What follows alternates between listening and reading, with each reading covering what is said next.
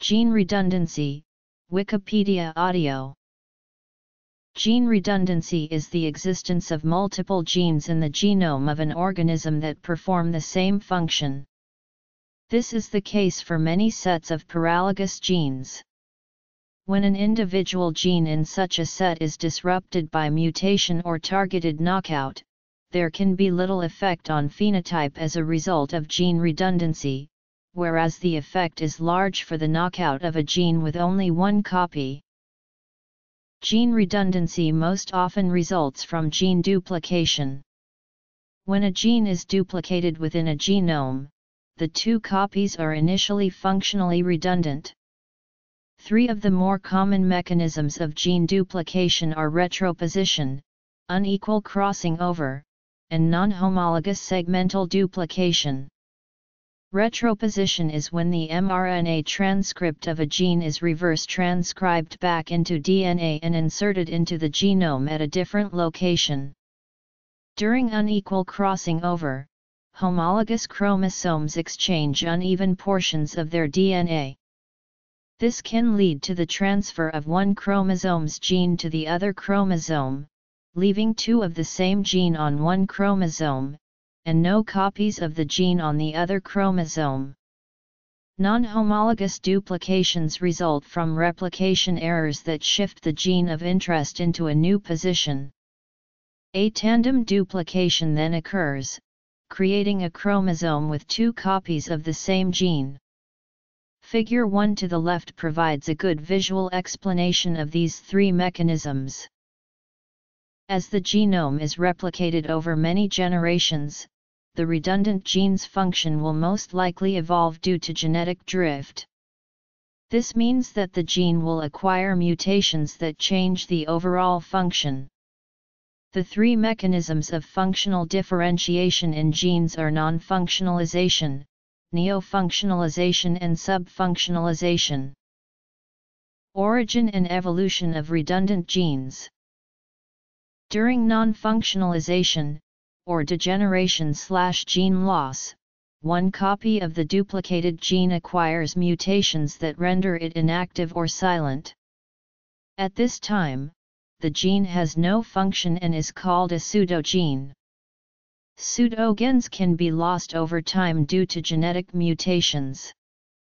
Neofunctionalization occurs when one copy of the gene accumulates mutations that give the gene a new, beneficial function that is different than the original function.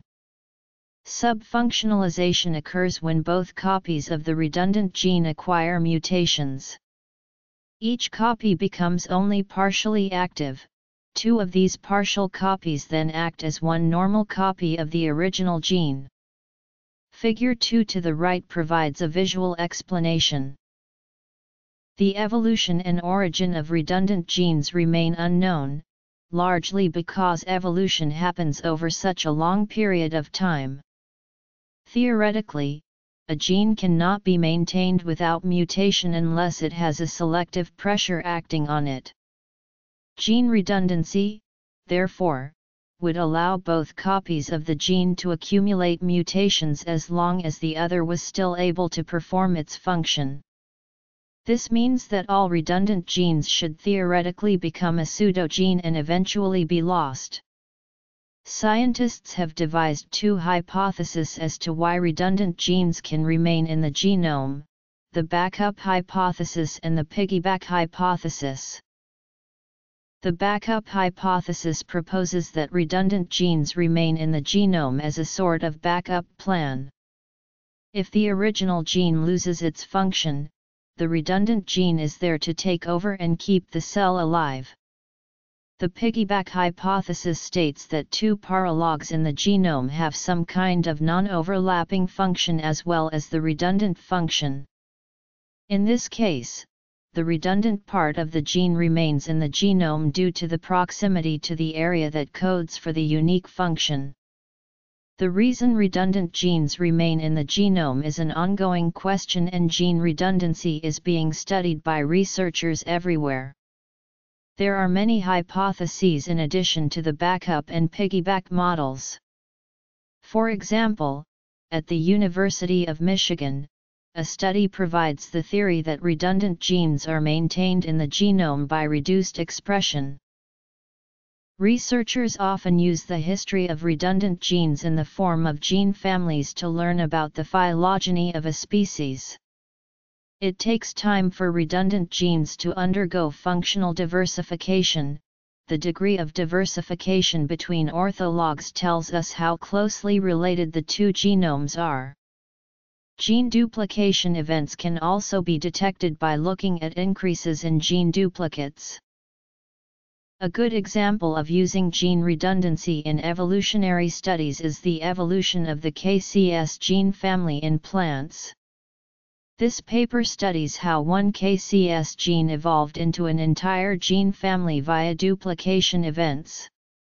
The number of redundant genes in the species allows researchers to determine when duplication events took place and how closely related species are. Currently, there are 3 ways to detect paralogs in a known genomic sequence: simple homology, gene family evolution, and orthology. Since the Human Genome Project's completion, researchers are able to annotate the human genome much more easily.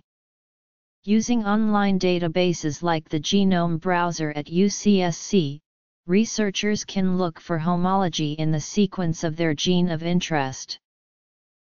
The human olfactory receptor gene family contains 339 intact genes and 297 pseudogenes. These genes are found in different locations throughout the genome, but only about 13% are on different chromosomes or on distantly spaced loci. 172 subfamilies of OR genes have been found in humans, each at its own loci.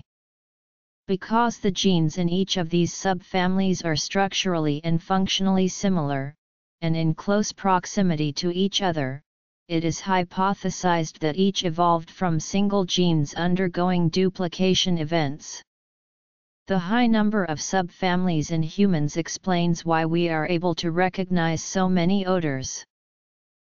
Human OR genes have homologs in other mammals, such as mice, that demonstrate the evolution of olfactory receptor genes.